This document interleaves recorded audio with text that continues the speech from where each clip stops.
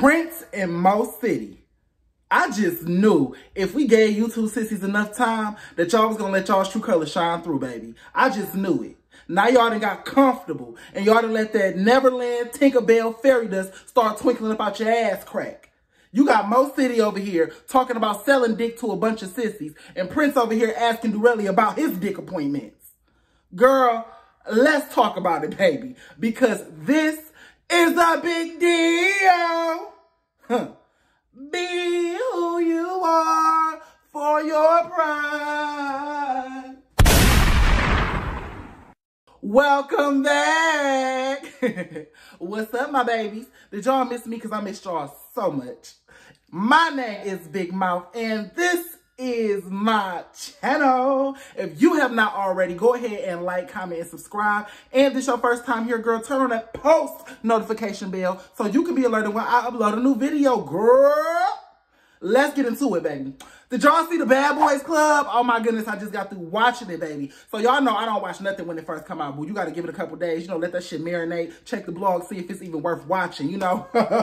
So once I checked the blogs, I heard it was not worth watching, but you know, I'm like, you know what? We ain't really doing nothing else over here, girl. Ain't nothing else on TV right now, girl. Baddies ain't coming on forever. Girl, we don't know when Krishan and Johnson show coming out, what day is, you know, when that's coming out. So what we got now is just Bad Boys Club, Love and Hip Hop, and a few other shows. So I'm like, okay, girl, I'll go ahead and watch it, girl. I ain't doing nothing else. Baby.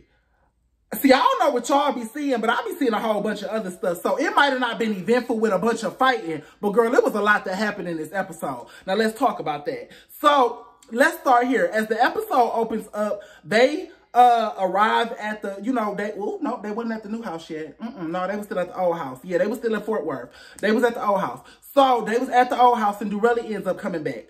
So when Durelli came back, they fill him in on everything that was going on. You know, Chef D gotta be the a cheerleader for the group. Prince, you're not telling the story right. Let me tell it right. So, you know, he running his mouth, telling everything, you know, being the catty ass queen that he is, girl. And I don't know if y'all noticed this, but as soon as Durelli came in and him and Prince kind of embraced each other in that hug. Now, I understand, you know, Prince is very, you know, familiar with the girls. And Durelli is one of the girls. But like I told y'all, me being somebody who has been in a fraternity for now almost 10 years, historically black Greek letter organization, and I have plenty of straight male friends who I have been around with, who have been around for years, and they know I'm gay, and we don't behave like that. Like, you know what I'm saying? Like, it's just some stuff we don't do. So as I go through this episode, I want y'all to keep that in mind. Like, I'm not coming from a place of trying to throw gay allegations on a straight man. I'm just noticing and comparing to my normal life and other people that I've been around, and just some shit ain't adding up. 1 + 1 not equaling 2, so we gonna dig in. So as Durelli is greeting Prince, or Prince is greeting Durelli, I don't know how y'all want to put it, girl, they embracing this hug, girl. It was like this little hug, and I was like, okay, all right, girl, I see y'all doing y'all little shit. And then Prince goes on to ask Durelli, how was the link up, or how was the session, or whatever the case is, basically asking how was the dick from Durelli's boyfriend. I'm happy that Relly came back and he was able to go home and take care of what he needed to take care of. You know, it seemed to be pretty serious, but I do know that this nigga also went home to go do some extracurricular activities. How was the conjugal visit? Because you smiling like a motherfucker right now. Talking about somebody passed away and shit. Oh, did I? I had lost my soul. Like he was, took my soul. I'm not doing but it. no, he's on. No, listen. I don't like ugly, Darrell. And he said it with this little sassy attitude, like, ooh, how was the link up? How was the, like, girl, me and my straight friends ain't never talked about no dick. No shade, baby, but we ain't never talked about that. I don't take dick, but I damn sure suck it, and I ain't never went back talking to, my fraternity brothers, any of my straight homeboys, roommates, or anything like that about dick. It's just disrespectful. And not only that, yeah, it don't give straight men. So, and when I said disrespectful, I was saying if it was the gay person saying it to the straight person unprovoked, but in this scenario, you got Prince just bringing it up out of nowhere. And that was weird to me because none of my straight friends have ever came up to me and asked me how was the dick, how was the ass, how was the, none of, it's weird. It's weird, boo. That was kind of weird. And it was very clocky. And, I'm starting to see a whole lot from Durelli and Prince. Like, we've been seeing a lot over this season, just like with that basketball game that they had when Durelli was like, Prince, why you always staring at me like you a vampire? Like, you just always giving me the googly eye, staring at me. And Prince said, told Durelli, like, oh, you don't even, and Durelli said he got a man, and Prince said, oh, you don't give a fuck about your man. You don't give a fuck about him. I ain't got time for Durrell. He can make his jokes all he wants to, because at the end of the day, he know, I know, and God know. I ain't got to say it. But we know. You know? Now, why you be staring at me like you on Twilight or something, like a little vampire?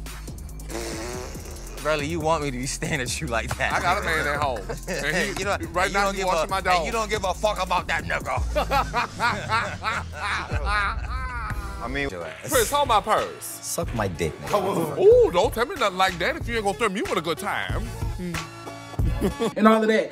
And just a lot of, you know, just wordplay, sexual innuendo being thrown back between the two. Now, I do understand that they are friends. However, baby, like I said, I compare the shit to my own life, and me and my straight friends ain't never did nothing like that. The only time I do stuff or say stuff or have sexual, you know, little innuendos and little jokes, little inside jokes with my straight friends is when they low-key down low and we about to fuck. When I play with dudes like that, when I'm comfortable enough to talk to dudes about my gay activity and what I do in the bedroom and stuff like that, it's usually because they're a down low man. Straight men don't get curious about that kind of shit, and they damn sure don't ask or joke about it. No tea, no shade. I'm just saying. Moving on. So after, you know, they get all caught up, Prince and Durelli do their little gay shit. And they all get packed up, and I guess they move into the new house. And while they was in that scene, Abra said something that really kind of set a little alarm off in my head. He said he was ready to go home. And the reason why that set an alarm off in my head is because he just uploaded a post on Instagram where he said that the whole time in the Bad Boys house was like hell. He just wanted to go home. So I want to know what's going on in that house, or what's going on the set, or how they filming, or whatever the case is, that's really depressing these cast members to where they don't even like being on there. Like Amber even said that the one that sued Jocelyn and sued Zeus, she said that in a recent interview that she felt like it was like being in prison when she was on the set of Jocelyn's Cabaret. So I don't know what's going on. And then Stunner Girl also said that outside of the filming times, when they filmed their scenes, because you know this is not reality TV, it's very scripted. So outside of the times when they filmed their scenes, you know, they were locked in their rooms. So they can't come out of their rooms unless they're filming scenes in the whole, you know, and they only film scenes a small portion of the day. So for the rest of the day, you just locked in your room like a hostage. So, ooh, Zeus, get that together, baby. And this is why we need to bring back real reality shows, because if it was a real reality show, y'all wouldn't have to do that. You know what I'm saying? Y'all wouldn't have to do that. It's really given. We don't want to pay the production crew to be there 24 hours a day. We don't want to pay for all this extra cameras to get set up. We don't want to do our job. So we going to fake it till we make it. That's kind of what it's given with Zeus. And I'm kind of tired of that bullshit. You know what I'm saying? Stop treating these people like prisoners. Anyway, moving on. So they get on the bus and they piling up and they all going to Dallas. So, ain't nothing happened on the bus, girl. It was very uneventful. You know, they was just talking about, you know, Jonathan getting a bigger room because it's his birthday or whatever the case was. So, nothing really too much happened. So we just gonna skate on right through that. They pull up to the house and they get in. And as they get into the house, girl, they all pick their rooms. Now, upon picking their rooms, Durelli did something that kind of pissed me off. Durelli picks, well, he didn't pick this, he picked his room last. So, who was it? I think it was Carrion and Adonis that he basically switched rooms and put their stuff in the same room so they could be sharing a room. He could have a room by himself. And his whole rationale for moving Adonis to Carrion's room and making him share a room was, oh, I gotta have a bed to myself. I'm an OG. Durelli, sis, I don't know if anybody has told y'all this. Maybe Zeus ain't gave y'all the details. Like, no, let me just go ahead and tell you, sis. Bad Boys ain't doing that well. You know what I'm saying? This is not Bad Girls, Baddies, Bad West, whatever the fuck y'all want to call it. This ain't that brand, okay? This is a Natalie Nunn production, but it is not Baddies, okay? And I think it's a widely known fact that Bad Boys does not perform as well as Baddies. And I think this season particularly has even underperformed. No shade, because ain't nobody really talking about it outside of the blogs that y'all pay to post about it. So with that being said, Durelli, I just feel like this show don't really have enough clout for you to be pulling OG cards. Girl, the show barely on its last leg anyway. Like, girl, it's really not giving that. No shade. Like, girl, and you only been here one season, Durelli. Like, we only on the second season. OG, that's why I be telling y'all, like, all of them, I think he's an EP, no shade. Durelli and Jonathan, I think they both EPs. I don't really, and that's why I say I don't really think y'all should be giving out EP titles to everybody, because y'all got people acting like this. Y'all got people acting like Jonathan and acting like Durelli, acting very entitled. And it's real weird because y'all ain't even put in enough time yet. I see if you've been here for 3 or 4 seasons, girl, this the second season, okay? Jonathan, you had 1 episode, 1 or 2 episodes in the last season. You know what I'm saying? Durelli, you ain't really do too much last season. But get your ass, you know what I'm saying, into a bunch of shit that ain't had nothing to do with you and beat up some white boys. So at the end of the day, you know what I'm saying? Oh, and squabble with Milan, who can't fight at all. So that don't really count. You know what I'm saying? So at the end of the day, y'all haven't really put in enough work for y'all to be walking around here annexing rooms from people, telling people they got to go share rooms because you a boss or you this or you that. Girl, I would have whipped that skinny ass, long ass, goofy looking ass, horse lemur body ass, bitch, all up and down that motherfucking hallway, girl. I don't know who the fuck, Adonis, you real pussy for that. No shade. I know y'all trying to keep it cute and keep it cordial, but baby, this is the Bad Boys Club. You don't let no bitch annex no room from you. I don't give a fuck how long they been on that show. I would have beat that bitch with a bat, okay?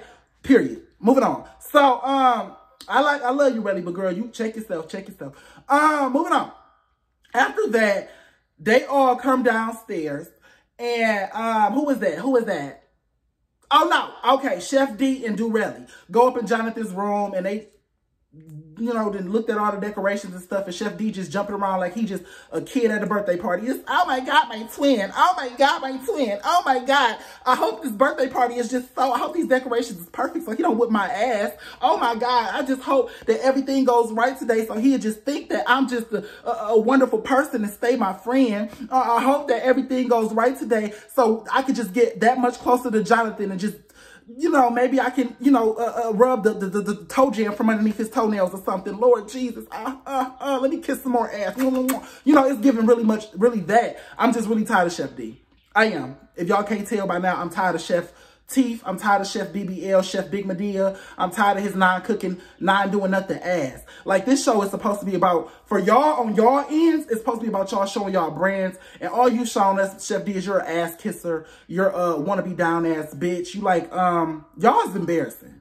Y'all's embarrassing. And not even just Chef D. A lot of y'all is real corny on this show. Y'all real corny. Like, y'all really corny as fuck. Y'all corny. Nobody on this show has their own mind. Nobody on this show has their own personality, their own nothing. Y'all so busy trying to be a part of a group, bitch. Y'all not even realizing that these bitches is like, not your friends. They not your friends like that. You know what I'm saying? Like, y'all just, how Abra act, how Mo-Zesty act, how Prince act. Like, y'all all act like y'all scared of each other. That's what that's what it feel like. Like, is all of y'all scared of each other? Y'all scared to argue? Y'all scared to get a confrontation? All of y'all walking around on eggshells, and it's making the show real fucking boring. Okay? Chef D, I get it. It's Jonathan's birthday. That's your friend. That's your friend, Big Medea. Okay, Shaq? That's your friend. That's your friend. Okay? Now, moving on. So after they do that, girl, they all go downstairs. And now Chef D tells them, oh, look, oh my God, my twin is on the way. Everybody go upstairs and hide in his room. We're going to surprise him. Which was actually really cute, though. I liked that. So they all go upstairs and go in Jonathan's room, and they hiding. Jonathan come up there, and they surprise him, and they all throwing cake and shit in the bathroom. And, you know, we saw production in the closets. Look at this shit. Look. I want to see y'all room. Yo, come on. So I guess they don't know how to crop themselves out of a scene. But, yeah, who the fuck is editing this shit? No shade. Who the fuck is editing this show? That was a sidebar. But, yeah, so after that, girl, they all go downstairs and they talking about the party for the next day. So, as they're talking about this party, and this is what I wanted to get to, Mo-Zesty is just really, I don't know if it's him and Jonathan was taking shots. And see, that's why they say don't drink, girl, because the drunk will tell the truth. The drunk, when you drunk, baby, your true colors come out. I don't care what nobody say, baby. The drunk will tell the truth, and the drunk will show the truth. And as they are talking, and Mo-Zesty and Jonathan is taking shots off this bottle, girl, Mo-Zesty just started getting a little bit flamboyant. And I told y'all, girl, he been acting a little bit suspect in these confessionals, girl. He just real, I don't know. It gives pussy boy bottom. It gives trade. It do. Mo-Zesty gives flamboyant. I don't think no dude on this show is masculine or, you know what I'm saying? And that's kind of weird to me because this is supposed to be the bad boys club. And while I know that gay men are more entertaining, and I'm the one that said that, you know what I'm saying, we need to kind of get away from putting a lot of straight men on this show. But if you are going to put a straight man on the show, can we get some real straight men? Because Prince, Mo-Zesty, Orlando, and Raspy, none of the niggas is straight. I'm be real with you, baby. All of the niggas that had a dick in their ass at some point in their life, it just is what it is. Okay? Mo-Zesty just admitted to selling. Yeah, anyway, Prince, big sissy, okay? We know you was in a relationship with Bobby Lights, allegedly. You know what I'm saying? We know y'all wasn't friends. Don't no nigga be in no club fighting or getting mad because you talking to a girl if that's just your friend. We know y'all was sucking and playing with each other, dick and balls. We know it. We know you and Durelli is more than friends, girl. We know you a big ass sissy, okay? Even when Prince saw Jonathan's bathroom, this bitch talking about some, oh my God, y'all, his bathroom is so sickening. His bathroom is sickening. Girl! How much gay lingo, Prince, you gonna use? How much of our culture are you gonna immerse yourself in before you just admit you are one? Okay?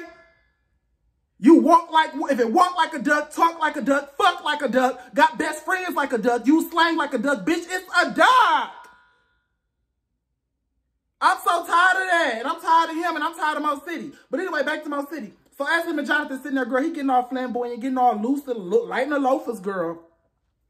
Then out of nowhere, he started talking about the next day, talking about some, oh, I might charge people to touch me. I want to sell myself at the party. Oh, I might start selling dick. Y'all ever sold dick before? I want to sell myself tomorrow. Not you only know in one city. I'll get a free fill, $5. No. $10. Nigga, we charge $100 a fill. 1,000. I hope 100 people come out. 2,000 to go home with me. Bitch, 2,000, bitch, 2,000. Nigga charge 20,000 to go home. Ew. Let me go, y'all lame. Sorry, y'all lame. Y'all are lame. Prince y'all ain't never sold no dick. 25,000. I said dick for 1,000. You like a bad boy auction. You said, did I suck dick before? I said, absolutely. Sold some dick. See, you know I can't hear. My bad. Let me go. Y'all lame. It was a funny hole. Mo-Zesty, you are talking to a group of gay men. And if y'all did not peep, the whole time he was talking about selling himself and how he was going to sell some dick, he was looking at Prince. I don't know what the fuck that was about, but I see every motherfucking thing. And he was definitely looking at Prince. So, yeah, I don't know. It was just weird. It was a weird set. So, I think, girl, was that it? Yeah, girl, that was pretty much it. That was it. That was all that really happened. And yeah, that was pretty much it. That was pretty much the end of the episode. Ain't nothing really too eventful happened after that. But that's all, y'all. That was really what happened on the show. But I don't know. I don't know about these straight niggas. You know what I'm saying? You got Raspy over here, you know, getting pounded out by Chris Stokes and the whole cast of B2K. You know what I'm saying? He done already told us 100,000 times that B2K was dicking each other down. You know what I'm saying? Orlando done already told us, you know, him and Bow Wow was doing a little something back in the day, allegedly. You know, I don't believe him because Orlando crazy as hell. But even the fact that a straight man would say that another man has some good pussy, you're gay. And just all the flamboyant Orlando do, baby. We know at some point in your life you done took a dick. You know, you got all the gay men, then you got Prince over here queening it out. It ain't no straight men on this show. Let's just call it what it is, baby. I'ma just lay it all out on line, sister. I'm tired of pretending with y'all motherfuckers. I'm tired of acting like I can't see what I actually see. And cause I don't want to be I don't want to be that gay guy. You know, every time a gay guy point out the obvious, y'all try to call us messy. You know, even though, bitch, everybody can see it. It's just a lot of women who want to believe Prince is straight because y'all want to believe and still fantasize that maybe y'all might have a chance. Baby, that man like dick. That man like dick and balls and booty hole. I'm just going to be real with y'all. Sorry. You know, I'm sorry. But that's really what it's giving, sis. Y'all can let them hopes go. This man got some fake, you know, girlfriend that we ain't never seen or never heard from. It's really giving Amber and, what's his name? Sir Brock. what's his name? Brock from Miles from Love and Hip Hop LA. You know, the one that was with Milan, and he was acting like that girl was his girlfriend, and he had to come out to her on the show. Meanwhile, they had fucked way back like 20 years ago, and they was best friends, and he had her come on that show to play a role. So that's kind of what I feel like Prince did with that girl he brought to that reunion in Miami with the Love and Hip Hop Miami, and said that was his girlfriend and she was pregnant and all that stuff. I kind of feel like that's what it is, because we ain't never seen y'all out in public, seen y'all together, none of that shit. It's giving fake couple. It's giving that you, y'all, she's your beard, you know, and I for one am tired. I for one am tired of looking the other way with this gay ass shit. Y'all gay. All y'all niggas is gay. Mo-Zesty, you a sissy. Prince, you a sissy. And that's just what the fuck it's gonna be. I'm sorry. And that's just my opinion. This is all alleged information. None of this is factually based. This is just going off my opinion. But I've been around the block quite a few times. I'm 28 years old. Okay? My body count is pretty high. I done seen it all when it comes to DL men. I done seen it all. I done seen the married ones. I done seen the gym ones that try to fuck in the shower. You know, I done seen the ones that come to the sex parties and, you know, get phone calls from their wife and got to step outside. I done seen the ones that'll pull up and, you know, fuck in the driveway, you know, get bent over in the driveway with the tinted windows. You know, I done seen it all, baby. I done seen the ones that play like you their best friend, and then when y'all get along, they want to suck your dick. I done seen the ones, you know what I'm saying? All of them. Every kind of flavor or brand of down low nigga, I done seen it. Prince and Mo-Zesty, they fit the mold. I'm sorry to tell y'all, I don't know. But it's weird. It's weird. It is weird. And it's weird for y'all. And it's weird for Prince. Because Prince tries so hard to distance himself from gay people. He always trying to do damage control. Like this random, oh, see, I wasn't even going to talk about this, but let's talk about it since we motherfucking here.